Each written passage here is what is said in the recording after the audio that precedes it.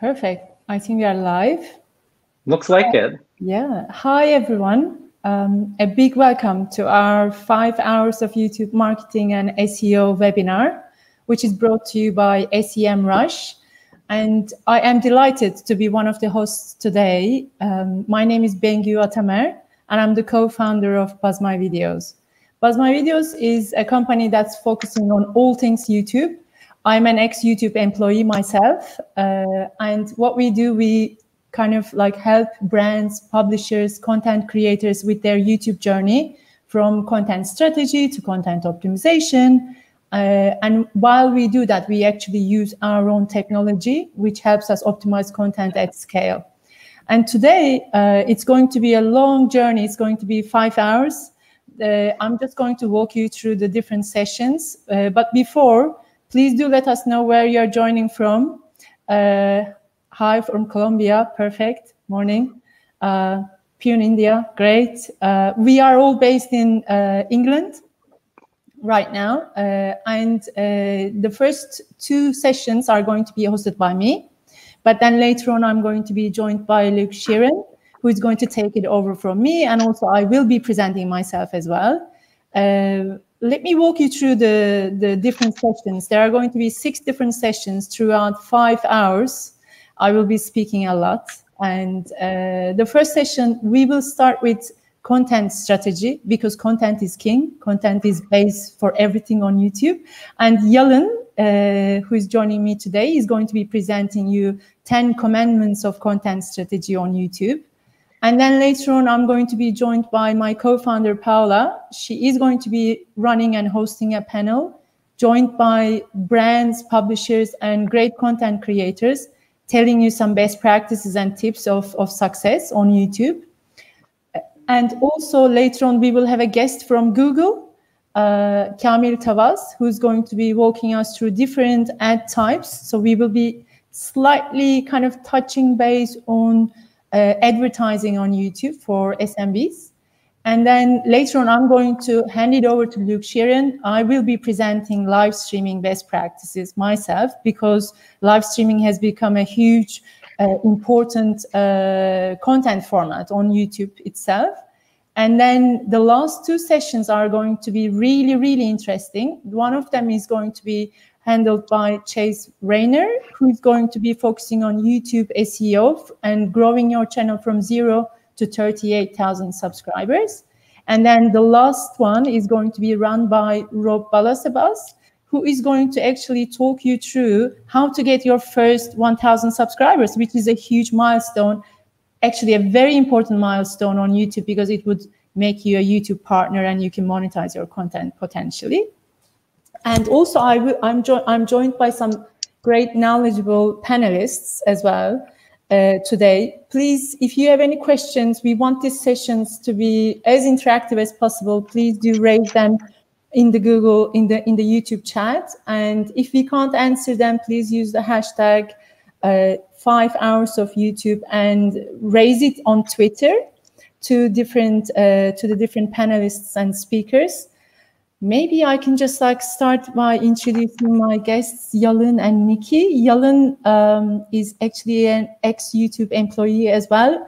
Although we've never worked together, we've been sitting on the different sides of the table. And I've had the privilege to listen to some of his great presentations over the years. And to be honest with you, I can't think of anyone else who can speak of creating a great narrative, making it interactive and engaging, and building a content strategy. So I'm so pleased that he will be presenting this session. I can't wait, because I will be learning a lot. And then also I am joined by Nikki Wicks, who is actually head of content strategy and innovation for Joe Wicks, the body coach channel, which has become a national phenomenon here in the UK. And they have been keeping us lean for the last 18 weeks. So huge thanks for that. With that, I'm just going to pass it over to you so you can introduce yourselves. And then Yalin, you can take it over and start your presentation. Sounds great. Maybe, Nikki, we start with you, and then I can then introduce myself and then go into the presentation side of things. Okay, yes, thank you, Bengü. That was a lovely introduction. So yeah, I'm Nikki. I'm head of content at the Body Coach, and yeah, I know Yalin very well. Actually, he was very instrumental in the start of our YouTube journey as a business. So it's nice to see you again, Yalin, and hopefully we can talk a bit about take a little bit of a trip down memory lane because it's where it all started, really. Likewise, likewise. And I am Yalin, and I am co-founder of Navivest, which is a digital mindset consultancy based in London for growth capital and venture capital. But as Bengü mentioned, prior to co-founding Navivest, I actually worked at YouTube for 6.5 years and always within the creator partnerships team. My last role there was head of public figure partnerships for Europe, Middle East, and Africa. So I lived and breathed content strategy my whole time at YouTube. And with that, I'm going to share my screen, and we're going to go into a little bit of a presentation format first, because there's a couple of things that I want to impart to the audience, but then we're going to go quickly to the practical side of the presentation with Nikki. And as Nikki mentioned, we worked together for a long time at the very beginning of their YouTube journey. And that's also why I wanted to invite Nikki, because we thought we could have a great conversation around how you can come up with your content strategy on YouTube. So I'm going to share my screen. And Bengü, can you guys see this? Yes. Yes, perfect. Perfect, wonderful. Great, okay, well, we decided to, so first of all, I should say that I'm very happy to be here. So thank you for inviting me. And we wanted to call this session, It All Starts With Content, because when Bengü and Semrush approached me for the session, we thought that we would want to start there, because without a great content strategy, any optimizations that you do on your YouTube channel is not necessarily meaningful. So it all really has to start with content. So the agenda today of what I want to go through with you today is focus on first the storytelling side of things, because really good content is anchored on great storytelling, which a lot of brands actually tend to forget, where for creators, it's really innate to what they do on YouTube. So we're going to first talk about tenets of storytelling. And then we're going to move on to how you can ensure a purposeful content strategy with a hero hub help approach. And then once we have that down, then we're going to go into what we call the 10 commandments of YouTube, which is to really ensure that your content strategy is optimized. It's essentially a way for you to whittle down any ideas that you've come up with for your content to make sure that it works for you. And finally, we'll have the panel with Nikki. So first and foremost, I want to take a quick sidestep and kind of show the marketing trifecta. For those of you who are in marketing, this is not going to be anything new, but when people think of YouTube marketing, they really only think about the paid media side of things, which is, it's true that it's a big piece of your marketing efforts. It's the advertising that you can do on YouTube. But actually there's, as a marketing team, and when you're marketing your brand, it's actually a trifecta that you really need to think about. So besides the paid media, you have earned media, which comes really from mentions, shares, reposts, and reviews. This is essentially marketing that you earn through your user base and through the services that you provide. They're happy to share and repost and do your work for you, essentially.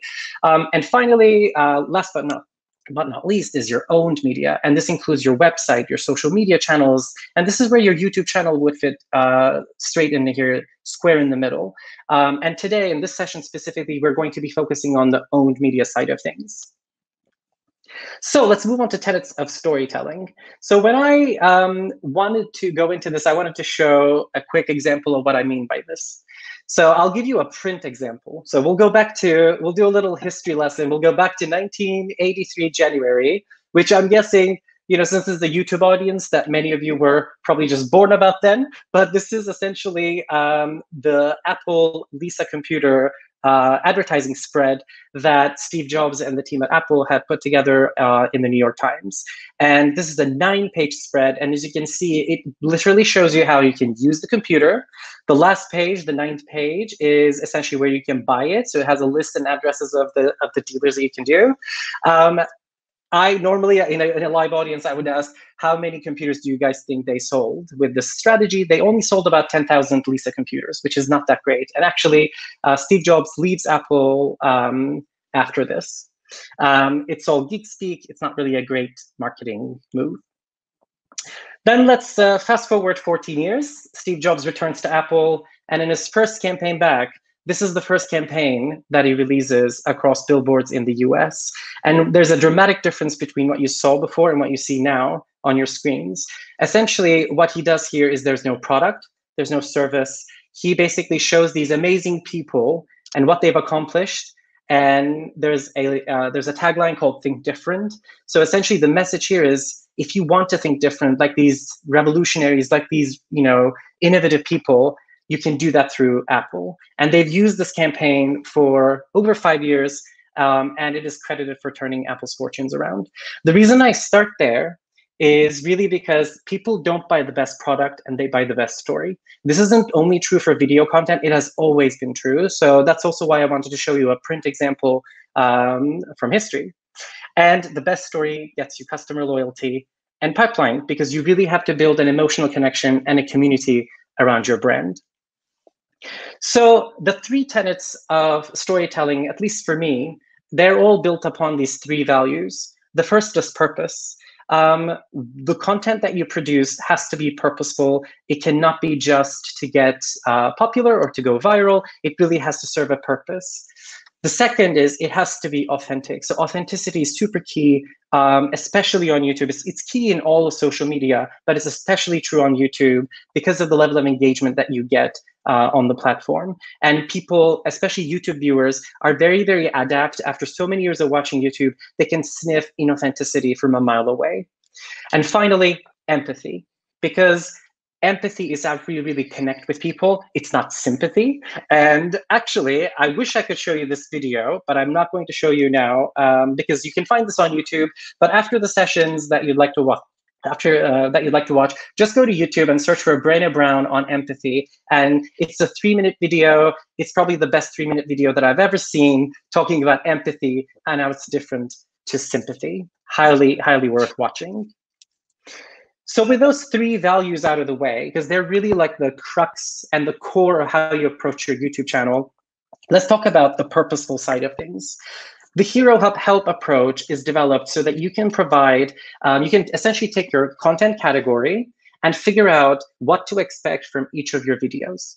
So when you're thinking of your content category, usually what brands will do is they'll just talk about their product. They'll just create videos about their product, which really doesn't work, especially on YouTube, because it's seen as blatant advertising.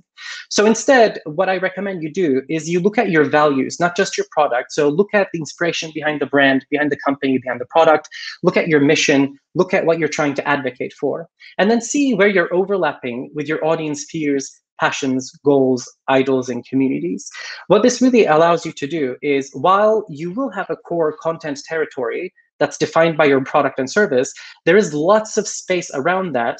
That's really what we call the adjacent content territory. I'll come into this a little bit later when I'm showing a couple of brand examples that really live on that map. But this is a great place to start for how you can widen your content territory so you don't feel so constrained by what you can do. And then you can really apply the Hero Help strategy to really whittle down how to approach and what to expect from each of your videos. So what I've tried to do here is, normally you look at a customer funnel. When you look at a customer funnel, it's really just a one inverted pyramid. But in YouTube, it's not necessarily just a pyramid. That's why I kind of came up with this visual of an hourglass, but it's kind of turned on its sideways, because there's really 2 entry points into your channel on YouTube. On the left side, people come to YouTube to browse, right? These are the users that come to youtube.com and they seek inspiring new content. These are the people that leverage the algorithm the most. And this is where you want to create videos that will be featured. So you want to create inspiring new content for these kinds of users, not necessarily targeted to your product. And this is what you're trying to do with the hero content, is raise broad awareness, because you're essentially accessing a very mainstream audience via the browsers, and support major brand moments. On the right side of the funnel, which is another entry point into YouTube, is searching. YouTube is actually the second biggest search engine after Google, and it still is. And this is where users seek relevant content. They will come in and search for how-tos, etc. And to get viewership from that user funnel, you want to create what we call help videos. These are the ones that you do. This is essentially pull content and you're trying to get discovered with always on, what's sometimes also referred to as evergreen content. But searching can also mean searching can also mean that you do videos for trending topics as well, if you're especially quick to respond to that trend. But ideally, what you're trying to do is you're trying to funnel these 2 entry points into your channel. You're trying to get them to watch other videos on your channel, which are the videos that we call your hub videos. And this is what people actually then subscribe to your channel for. So the 2 sides, the hero and the help, is really how you try to get discovered by different user behaviors on the platform. And then you try to get people to subscribe to your channel with the hub content. And this is where you really want to create regularly scheduled push content that so your subscribers can enjoy. I'll give you guys a couple of examples on this.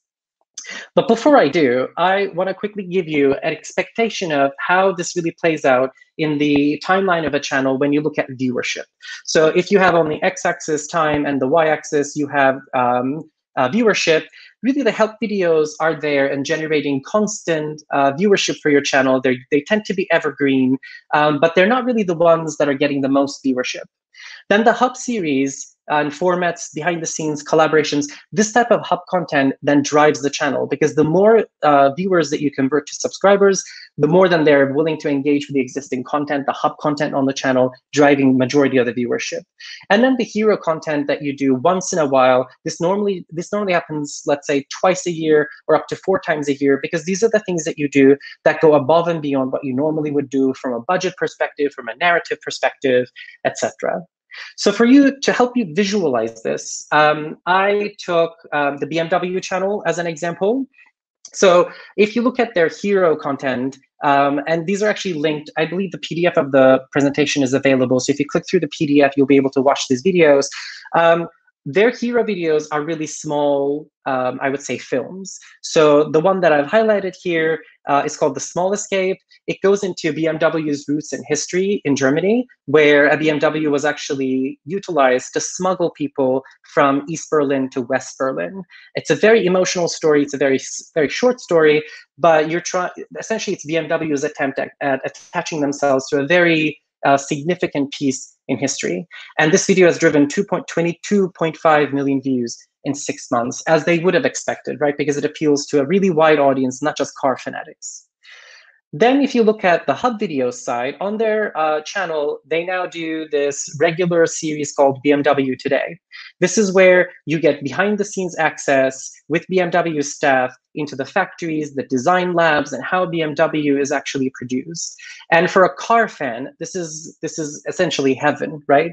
So compared to The Small Escape, it doesn't drive as much viewership, but still 28,000 views in 6 days is quite significant for a brand to engage their subscriber base, their core fanatics, the car fanatics essentially, which is their target audience. And then finally, their help videos, which is what they're trying to educate with, is their how-tos. So they have this BMW how-to series, and this is essentially highlighting features and functionalities of the newest cars that they have and how they can use this example. This example is how to use the new assisted driving view, which has driven 250,000 views in 4 months. So hopefully this is a good example for you to bring to mind how you can approach and the kind of examples that really sit in each of these video buckets. But to give you an example, to go beyond BMW, because BMW's approach to YouTube is quite specific, it's worthwhile looking at this map. So what you see here is essentially a content strategy territory, let's say. And I've kind of really placed brands based on how they approach their strategy in terms of either on the y-axis, they're either targeting core interest at the bottom, or they're really leaning into adjacent interest at the top. And on the x-axis, I really tried to qualify them based on whether or not they're self-creating content, meaning they're the only ones creating content on their own, versus on the other extreme, collaborative creation, which is where the brand actually doesn't create their content. They actually leverage content created by users, so UGC. So in this map, you can see several different approaches. These are all, in my opinion, very, very good YouTube channels to really aspire to. A couple of examples that I'll highlight. On the collaborative side of things, you've got GoPro and Red Bull. These guys do their own content, but they heavily leverage user-generated content, and GoPro really goes into adjacent interest as much as possible Unlike Red Bull is more defined as an extreme sports destination, which is more of a core interest approach. And when you look at Lego, for instance, I think they're kind of smack in the middle, because they do a lot of content that's animated, that leverages the Lego approach. They do a lot of narrative storytelling. They don't do as much collaborative creation on their channel. Disney is a great example. What I really liked what they did during the pandemic was they did a whole series of storytelling, so story time essentially, with the people, the voices behind the most loved characters, the most loved Disney characters, which is a brilliant way to engage an audience in a very low cost way without a ton of production. So hopefully this gives you a good idea of the map of content territory and how each of these different companies approach to the Hero Hub help strategy to define purposeful content. And finally, in the last section of my presentation, I'm going to focus more on the 10 commandments of YouTube. So I'm assuming that up until this point, you've defined as a brand what your values are, so your purpose, your authenticity, and your empathy points. You've defined those for your storytelling in general. Then you moved on and decided what your hero approaches could be given your brand and the sector that you're in, your hub approaches could be, and your help approaches could be. And this is the step where you normally as a team will come together and you'll brainstorm different ideas. Usually the creators and brands that I've worked with at YouTube do this at least a monthly update. And then what they try to do is they go through these 10 commandments of YouTube to whittle down the list, and then they try to allocate them to one of these buckets of hero, help, or hub. When I look at all these 10, so this is how I've laid out the 10. I've added another layer on top, just because I believe that certain things are foundational in my opinion. So inspiration, sustainability, and consistency are key to getting a great YouTube presence. I call these the foundation commandments. Then the next bucket is how do you get viewers? So getting viewer commandments. These are targeting, discoverability, accessibility, and shareability. And then finally, the engage and build community. This is where conversation, interactivity, and collaboration kind of comes in. And as you'll see, collaboration is a darker color because I believe collaboration is something that everyone should kind of strive to get at, but it's usually the hardest to get right. And you kind of get, in my opinion, you get bonus points for getting that right on top of all of these. So if I go into each of these, what I thought might be helpful is actually to give you a couple of questions and triggers that you can use in your brainstorming sessions to really consider ideas, whether or not they are good enough to include. So inspiration, the question to ask here is really, are we passionate about this topic, or are we just trying to be popular? This goes to the authenticity side of things a little bit. It's a very, very crucial question to ask when you're planning your content, because if you're not passionate about it, it will come across very, very easily, and your viewership will understand very easily. Secondly, sustainability. The question here that I came up with for you to use is, can we create this easily? Can we block shoot? Is this way above our ability? Because one of the mistakes that a lot of brands will think about YouTube creation is that you need to have a lot of equipment, you need to have a lot of production capability to do a lot of the stuff, which you really don't. Because if you look at YouTube creators, they do this with very minimal equipment. And as you will hear from Nikki as well later on, all of their content, Joe sometimes shoots his own content. It's usually on a DSLR with an external mic and really nothing else, maybe some lights. So it really doesn't take a lot of equipment to shoot. So make sure that whatever you're coming up with for your idea doesn't require a ton of equipment, a ton of production.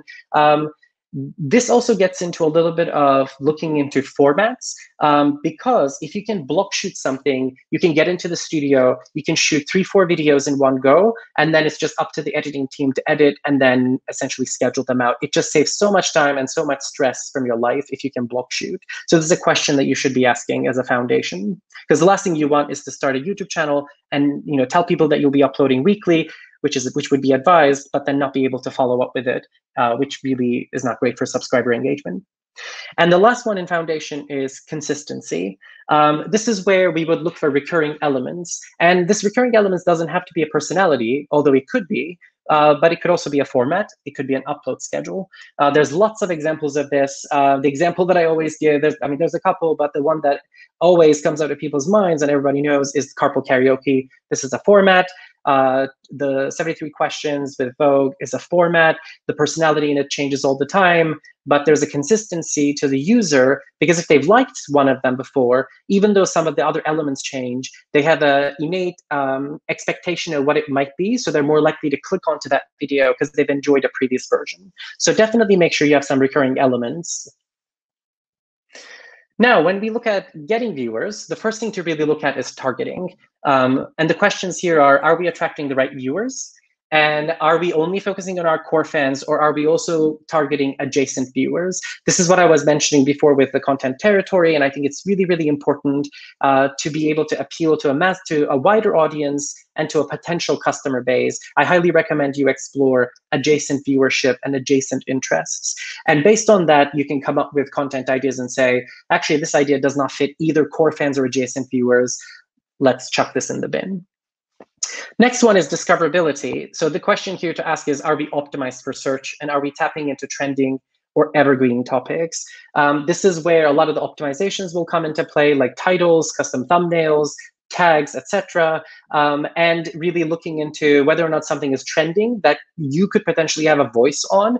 And the key with responding to trending is to make sure that you respond as soon as possible, because in the internet, things will trend and then they will quickly fade. So you want to make sure that you catch the wave while the wave is at its highest point. Accessibility is our third question to ask. This is quite key, actually, because I talk about formats, I talk about doing episodic content, which really, really works. But these videos need to stand on their own. They need to be accessible. So if somebody hasn't seen episode 1 of the BMW today, they should be able to see episode 5 and be able to enjoy it without having seen any of the previous ones. But seeing episode 5 gives them a clue that there is more of this stuff, and if they've enjoyed it, they will go back and watch some of the other ones. So that's why we say episodic content works really well and formats work really well. But the two things that you can do here is make sure that videos can stand on their own, they're accessible and understandable on their own, and then you proactively point to your other videos. So if you have a format, if you have episodic content, make sure that at the end you use features within YouTube like end cards or info cards to point people to your other videos within the same strain to build affinity for the audience. And finally, shareability. And really the question here is, would you share it actually? Like, that is the main question.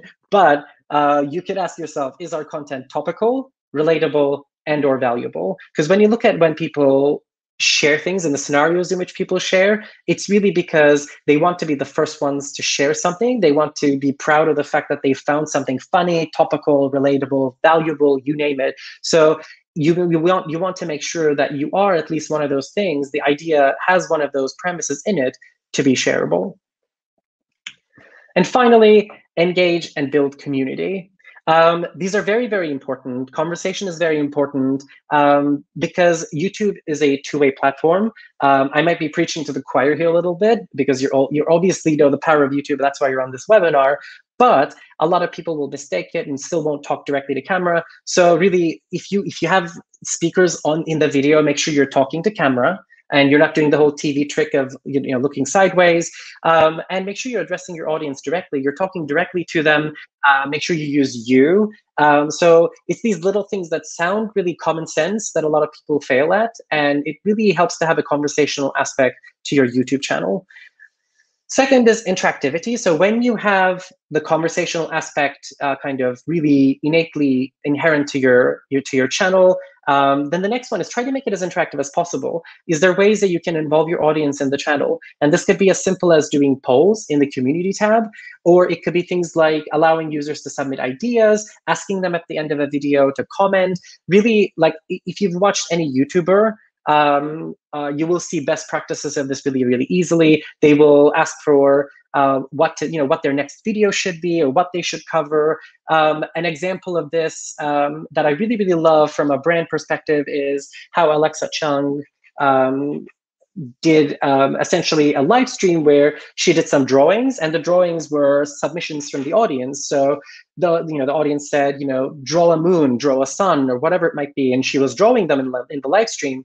And they not only included that kind of interactivity, but then they actually produced these designs, asked their audience on which design was their favorite in a poll, and they said that the top 3, or I think it was the top 3 of the top 5 favorite designs would be turned into limited T-shirts, which they sold on their website. So it's a brilliant way to involve your audience in an interactive way, from idea generation all the way to sales. And finally, collaboration. This is, like I said, this is the gold star of YouTube. And really, you will be looking at different creators and brands that you can engage with. But really, the question to ask here is this creator or brand the right fit for my audience or topic? They will be asking the same question. There has to be inherent overlap between the two. And make sure you always do 2 videos, one for your channel and one for their channel. So you can do audience transfer essentially. So both these videos will be different. And usually the channel that's hosting will shoot the video that they're going to upload essentially. But it's a great way to increase your YouTube audience, because of the fact that even though YouTube has an extremely large audience, it's over 1.7 billion. It's also a bit of a microcosm. So if you're new to YouTube and if you're starting out at YouTube new, it really does help to collaborate with existing YouTube creators and brands to really tap into their audience.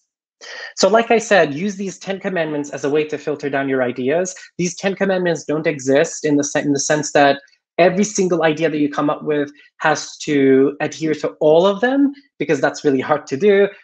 Just use these as a guideline to make sure that they pass at least a couple of these for you to put them in the Hero Hub help buckets. And then what I recommend you do is that you do a planning session monthly, and then you essentially pull some ideas from the Hero Hub help buckets.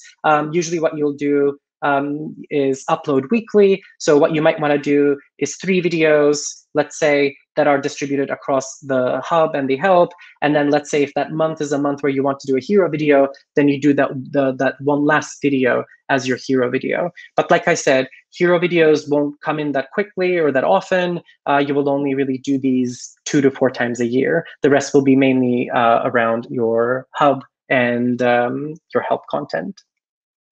So that is the presentation side of things. So I'm going to stop sharing my screen so that we can go into the practical side of the discussion with Nikki.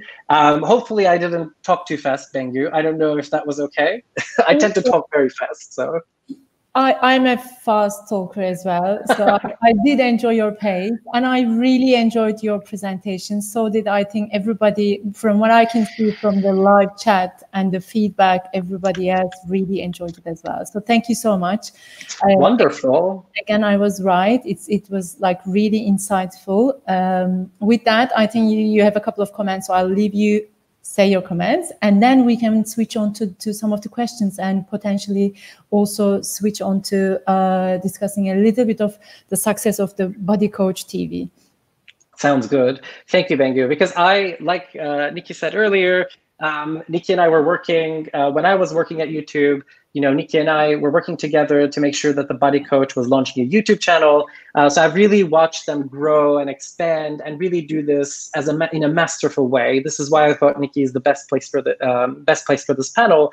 And most recently, for those of you who are in the UK, or actually globally, if you did PE with Joe during the pandemic, you will know the amazing things that these guys have done. So I wanted to congratulate them, because actually yesterday was the last session, and they did, I want to get this right, so I'm looking at my notes, they did 78 workouts, 80 million views across all of these, and they've raised £580,000 for the NHS charities. I think it deserves a round of applause. You guys have done an amazing job. Like, talk about building a community. So I just wanted to say that before we move on to the questions for Nikki and I.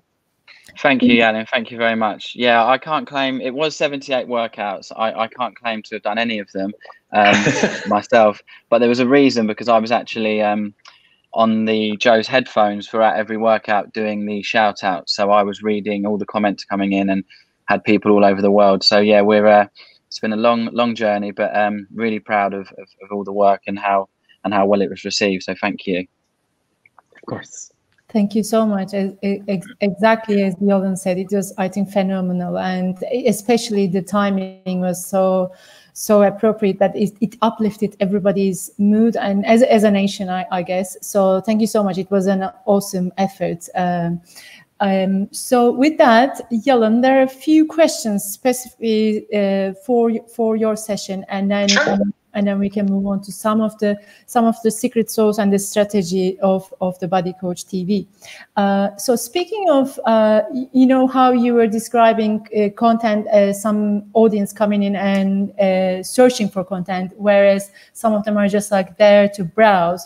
Do you think, this is a question from Eric Schwartzman, do you think for browsers, it is more like a B2C kind of strategy or a thing? Or for search, is it more like a B2B kind of strategy? Would there be any differentiation, or do you think it's just like an audience behavior rather than a B2C or a B2B? I think it's an audience behavior. I think it's really hard to define one as B2C and the other as B2B, because of the fact that the YouTube algorithm is personalized, right? So it's dependent on your previous history of things that you've watched, that you've shown an interest in. So my YouTube homepage will be different to Nikki's, will be different to Bengu's, will be different to everybody's. So depending on what I've searched in the past, YouTube might actually leverage things to show me in the homepage. So it's really hard to say that that's a B2C approach. Because so I wouldn't classify it as B2C or B2B. I would classify it as more, if you are trying to appeal to the homepage, so the browsers, you really have to come up with content that's a lot more mainstream, that's a lot more kind of wider interest than what you might normally do for your brand. Whereas on the searchers, you can be really, really to the point, right? Because people will search for very, very specific things. You know, the how-to series are a great example of, you know, how to do XYZ. And even though that video may not come up in the homepage because it's not really a mainstream piece of content, it will rank really high in the search side of things. So that's why we consider them two different buckets, but I would hesitate to label them as B2B or B2C. Perfect. And also thinking of your hero, hub, and help framework or structure for content, there's a question from James Nicholas, and if we were to apply that to a food product or potentially a cooking channel, I would assume, would you be able to come up with some examples? Sure. How it may work? Absolutely. So I worked with a couple of food channels as well when I was at YouTube. So I worked with the people like Jamie Oliver and Sorted Food, etc. So I've seen a lot of these guys employ a lot of these techniques. So I'll mention a few. So the hero is really easy, right? Because hero is really when you look at tentpole moments. Because like I said, it's only between 2 to 4 videos a year. You're not going to do more than that, really.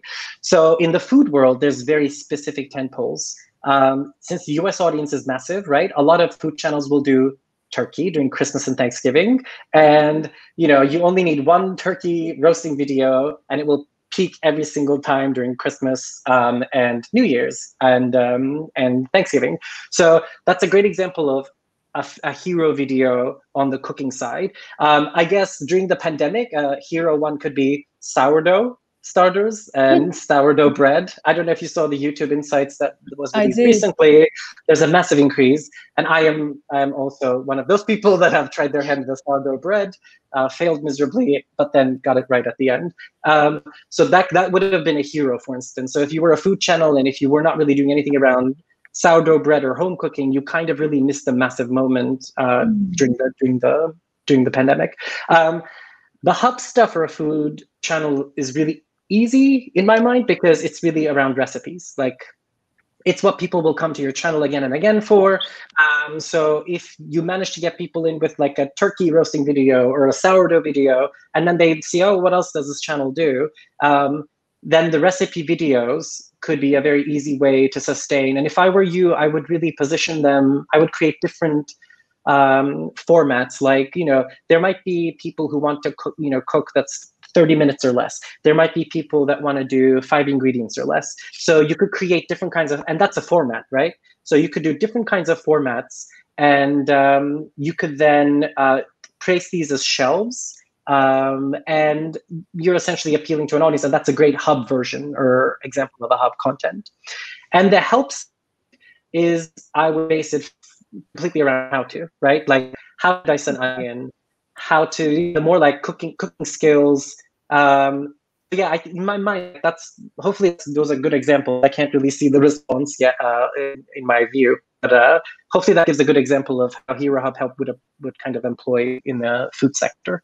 No, that they are great examples. And I think the other 10 commandments that you were mentioning, they should be kind of like printed off a one-sheeter and should be like the go-to one-sheeter for everybody who has a YouTube channel. With that, I think it's time for us to kind of potentially understand a little bit of the background kind of magic of the Body Coach TV. So maybe, Yalin, I'll leave it up to you to ask some questions to Nikki. And I have one question for him, but I'm going to keep it until the end. Okay. Maybe we start at the beginning. Nikki, so motivated you? When I tried to get in touch with you guys, then I was like, you need to have a YouTube channel. What really motivated you to start a YouTube channel and continue to build on it despite everything else that you guys have been doing? And you've been very busy with lots of other initiatives. Yeah, so I think it was 4 or 5 years ago when we really started to think about new ways to engage people with fitness and food. And the thing that we found was we had found real success with Instagram, and I would always say that's kind of where the Body Coach brand was born, on Instagram with very short, snappy 15-second video recipes that obviously went on to launch the Lean in 15 brand, and became the success with the books and everything else. But the thing that we found was that there was nowhere really for longer form video to live that was doing the job that we needed it to. And we tried with Facebook and different platforms, but really it was I think originally we were looking for somewhere for longer form video to live, and that's where it started, I would say. Yeah. And what was the intention behind kind of focusing more on fitness on the YouTube side? Yeah, so this came with a bit of experimenting, really, because we did, I always say that the Body Coach brand is sort of 50-50 food and fitness. And we have experimented a lot over the years to kind of get to where we are now. And we tried things that have failed, and we've tried other things that have been really successful. But what we found was that YouTube for us really it became a home for fitness, because food was doing so well on Instagram and Facebook, and we just realized that the appetite for the fitness content was just outperforming the food stuff. So it was really a case of trying stuff in the early days, seeing what worked, and really just finding that fitness became it was performing much better on YouTube. Yeah, and I remember when we were talking about this too, we felt, and this is good advice for anyone with multiple social media channels, which pretty much every brand has. Make sure that all of your destinations have unique content. We would never, and Nikki, correct me if you don't agree, but I would never recommend that you post the same thing on multiple places, because it kind of disincentivizes people to follow you on those different destinations. So this was also part of the reason why, because Joe Wicks's Instagram page was so much around food, we were also thinking that we would create a unique kind of selling point with the YouTube side of things by focusing more on the fitness side of his business. And Nikki, I want to ask you, one of the first meetings that we had with you and Joe, and I asked Joe, what do you want to do? What's your mission? So I want to ask that because it's really, at the beginning, I talked about values. A lot of this stuff, the purpose, the authenticity, the empathy, you can't generate this stuff. As in, it's either inherent to your brand and how you approach your content, or it's not. You can't really, make it up. So I think if this has stayed true to you guys all these years, what is the Joe Wicks's, like, what is your kind of core value that you build everything around? Yeah, so I know purpose is a term that does get used a lot nowadays, and it is something that we've always had at the heart of. Joe as an individual has always been very motivated to help people get fitter and healthier, and as a brand, we've tried to make fitness accessible for everyone. So it's not a tagline that we use externally, but internally it's something we always talk about, fitness for everyone. And social media has allowed us to, YouTube specifically with fitness has allowed us to create fitness content that is accessible to everybody. So if you can't afford a gym membership, or if for whatever reason you can't get to a gym, or we've kind of, at the heart of it is we want everybody to have access to fitness, and we continue to this day to, we always said with YouTube, because one of the things I would say is, you do have to be patient. I think you talked about consistency a lot, and yeah. I would argue that YouTube is the place where consistency matters the most out of all of our channels, social channels, because consistency has been really key on YouTube, but also patience. But we always said, if one person does one of our workouts, then it was worth filming that piece of content and putting it out. And we've always stayed true to that. Even we're very fortunate. Our channel has grown, and from when we started and we met, we're now at 2.5 million subscribers. But we always say, if one person does the workout somewhere in the world, it was worthwhile. And so our purpose is to put content out that people can really use, and that's still at the heart of our decision making today, really, from when we started this 4 or 5 years ago. Yeah. That's great. Can I just jump in, because I think it's there's a consistent kind of a question coming from the audience, and it just ties in really well to what you've said, that you've started and it takes longer time. YouTube is a place where you need to commit, and you need to have that consistency, and you just don't give up. It's like having really starting a startup, really. Most people are asking some of the examples, and also generally it's always easier to speak when we have a name or a big celebrity or a big brand with a big budget. When it comes to if you're a no name, or if you're just starting really from scratch, and if you don't necessarily have the biggest budgets on the planet, then what are the kind of how do you see this working, or where would you kind of recommend starting? What would be the strategy to start? Or are there any hacks or tips that you could share? Obviously, everybody starts from somewhere. And how do you see this applying to small to medium businesses in general? I mean, this is a question to both of you, really. Well, I'll just share my thoughts on that. I mean, I think you touched on it there, but I mean, when we started, we certainly were much smaller brand and way less known. I mean, this has grown over time, but I think Yalin's points do apply to everyone. I mean, I think consistency with YouTube is key. I think it would be very easy to start making videos, put them out, and get disheartened by not getting many views, or certainly organically, if you're not spending any money, which as a business we've never spent any money on YouTube. It's always been or grown organically. But I think patience and consistency really do nurture growth on YouTube. It's not something that can happen overnight. But I do think that some of these commandments and some of these things Yalin has shared today have been can be applied to any small brand, and actually in any sector. I always think Gary Vaynerchuk is a good example of this. I mean, he started making videos on YouTube about tasting wine many years ago, and he talks about this a lot, that nobody was watching these videos, like 20, 30 views, and he's now a huge name in the marketing world. But when he started, he just was relentless, just kept on turning up, kept on making those videos. And we were very much like that. We were looking at our numbers, and it wasn't always growing as fast as we would have liked, but we just keep on, have that patience and consistency, because I do believe that goes a long way on YouTube.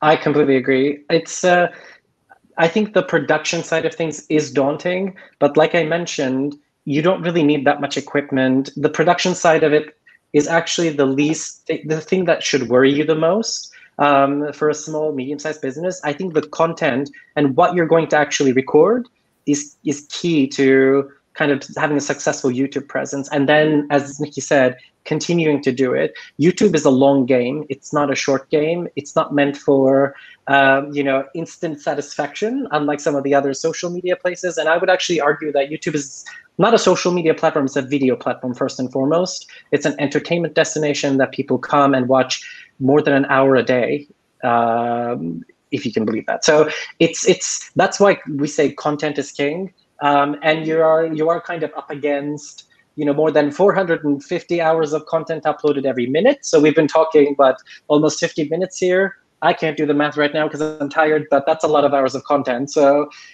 that's why the content that you make and the authenticity in it, the purpose in it, and me having it true to your brand is so important. Always. It doesn't matter how big you are, how small you are. I think that's the crux of a really good YouTube presence, but it does take patience. Perfect. And sorry, just to add to that, because I know we touched on that budget, and we still produce our YouTube content on basically zero budget. I mean, obviously the cost of we have one camera, a tripod, and a light, and all of our content is still filmed and shot in real time. So we keep our editing costs down. I know this can't apply for for all forms of content, but I always, you can produce content on a small budget. And in fact, some of the higher produced content that we've experimented with over time has actually not performed as well. So yeah, I think it's a misunderstanding to think that you need a lot of equipment and a big budget to make good content is a real dangerous place to be, because it isn't the case at all. I think it also goes back to what you're saying is going back to the authenticity of the platform. Like, it really favors not like real content that comes like really raw and not necessarily super shiny and big production budget, because it's real and people could relate to it. Going back to like hub, hero, and help videos as also kind of like as a starting point, Yalin, do you think that there should be a strategy, or you need to, when you're starting first your YouTube channel, you need to focus on XYZ content, or is it just a combination of all these three things? And same question going back to you, Nikki, what are your hero, hub, and help videos in general? Maybe I can go first with the first question. So when you're first starting out, I wouldn't worry about the hero at all, unless you have a brilliant idea that you can tag on. It's really hard to go as a new channel. It's really hard to kind of create a hero moment. So if I were you, as a new channel, you're really trying to get discovered, I would really focus on help. But having said that, for certain sectors, hub and help are kind of intertwined. And I'll give you an example, because I don't want people to think of these as rigid boxes. They're not really rigid boxes. They're different ways of thinking how you can approach content and kind of bucket them. The main thing being, know what to expect from your video. So when you're making a help video, don't expect it to get hero type viewership, right? Like, that's the main thing behind the whole concept. But I'll give you a very easy example, which is in the beauty space, for instance. If you're a beauty brand, the content that you will make, your hub content, will likely be your help content, because most likely you're going to be doing how-tos, right? Like how to do certain types of makeup as a beauty brand. And that will be a help content just by definition of the fact that it's discoverable, it's searchable, it's search friendly, but it's also your hub content. That's what people expect from you. So don't think of these as very rigid buckets, but I would definitely focus more on, as a new starter, is how can I get discovered? So being fully optimized in your titles, in your tags, in how you package your content. So, because the titles, the tags, the custom thumbnails, they're the packaging of your quote unquote product, which is your content. So they all need to be really targeted, and hopefully targeting search keywords. You can use Google Trends to look at what keywords are trending and what are people searching for. But that's what I would recommend you start with. And then I'll pass it on to Nikki. Yeah, so yeah, I mean, we didn't start to think about hero content till for quite a while in our journey in the kind of way Yalin's described today. But one thing that's that struck me is whilst looking at that model is that I think you can also have hero content that, you know, doesn't necessarily live on YouTube but can help you grow your YouTube. I mean, one of the things we've done, I think, quite successfully is leverage our other channels that may have been bigger, you know, whether it's an email mailing list or a Facebook page, to drive traffic to our YouTube channel and to grow our YouTube presence. So even now, I think like something like 11% of our YouTube views are Facebook referrals.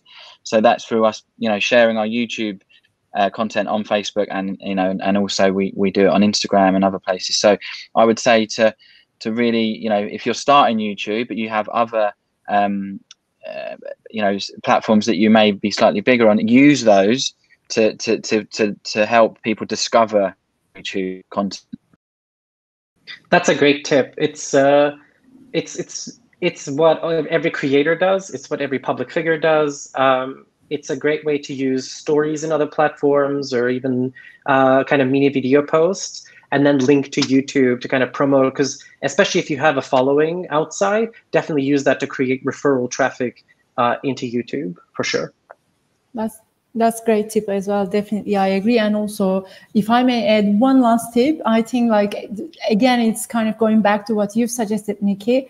If one of the best ways that what I've seen in terms of growing is like collaboration, and it doesn't have to be like, you don't have to collaborate with a channel that has millions of or hundred thousands of subscribers. You could start small, and that's going to add up. I'm not sure if you would like back me up on this one.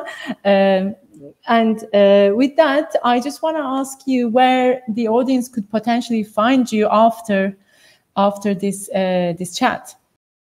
If you could tell us where they could find you, and maybe your last tips, just one sentence tip. Sure. Well, you guys can find, I think there's a lot more questions that are coming in and we can answer. So if there's any way I can help, you know, you can tweet me at Filmik. I think the team will be posting that in the live comments. You can reach out on Twitter. I just see it there. Perfect. Or you can find me on LinkedIn under Yalin Solmaz. I think that link is also going to be provided. Happy to answer questions on those platforms.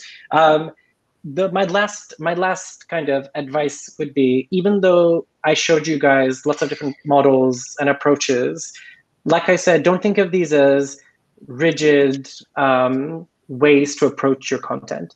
At the end of the day, everything that I've shared with you is things that we've learned from creators and brands on YouTube. We didn't write this book, right? The beauty of user-generated content platforms is the users generate the content and we learn from them. So please surprise me, surprise us, right? Let us add another commandment. Let us add another bucket of content. I don't know. Like, I think there's a lot more creativity than what I've shared, but we just wanted to provide some sort of a framework so that it's not so daunting when you guys are sitting as a team saying, what are we going to create for YouTube? That you have some sort of okay, let's just follow the step-by-step process to get us there. But at some point, believe me, you won't be using any of these because it will be native to you.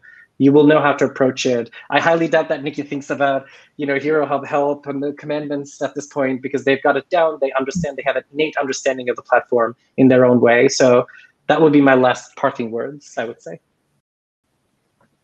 Thank you, Yalin. Yeah, and look, you know, we are still learning all the time. Like, we're learning every day. Like, I don't think that for 1 minute we've cracked YouTube or you know, content, or I think it's always changing. It's always evolving. But I actually would say that for me, YouTube is the most stable video platform there is. You know, Instagram is a huge platform for us, as is Facebook, but in terms of video and you know, longer form video, YouTube has been without doubt the most sort of stable environment for us. But my key tips, I think I've touched on them, but I would say, you know, experiment when you're starting out. Don't be scared to try things, and you'll learn very quickly about what's working and what's not. And, you know, when you start to see some positive you know, engagement, then move more towards that. Go, you know, that will, the numbers will tell you what the audience is and the algorithm and everything else is responding to. And yeah, use other chat, cross-pollinate your content, cross-promote it. But I think the main thing is be patient and consistent, because, you know, it took us 5 years to get to 800,000 subscribers, and that was every week posting a video every single week, and it takes time. But there's a huge reward at the end of it. I think if you can get past those initial stages, YouTube is a fantastic platform for all businesses. Thank you so much. It has been an absolute pleasure having both of you, and they're like amazing tips. As you said, it's a long journey. I've been working in and out YouTube for more than 10 years, and I'm still learning. That's what keeps me kind of having fun and going on. So thank you so much. I really enjoyed this chat, and I'm sure everybody else did as well. The presentation is going to be, and this is an event that's being recorded. It's going to be available on semrush/webinars/past, and it's going to be posted on their website. And in the meantime, if you have any other questions, you can raise it directly to Yalin and Nikki later on. Thanks so much for your time, and I hope to reconnect with you at another event or sometime in the future. Perfect. Thanks for having us, Bengü. Thank you. Thanks for having us. Yeah. Enjoy the rest of the seminar. Thank you. Thanks. Bye. Bye, guys. Bye. Bye. And now I am going to be joined by my lovely co-founder, Paola Marinone.